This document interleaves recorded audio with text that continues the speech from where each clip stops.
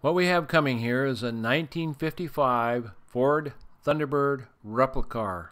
It was built in the 80s, uses Ford running gear, so it's got power steering. It even has air conditioning on it, which is not blowing cold, but it's all air and complete, it looks like, so you could probably get it working okay.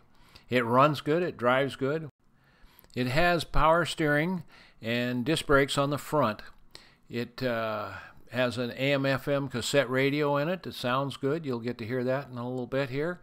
And as you can see, the car looks good. It looks like a 55 Thunderbird, but it's not. We serviced it and safety checked it, so it's all ready to go. We also put a new exhaust system on it, so it runs good and quiet, and you'll enjoy driving it. The speedometer shows 12,000 miles on it. I have no idea, but it's possible that could be the actual miles on this thing. I mean, not many people drive these things.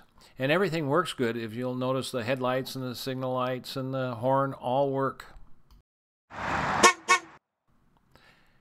Now get ready to listen to it run and see it drive.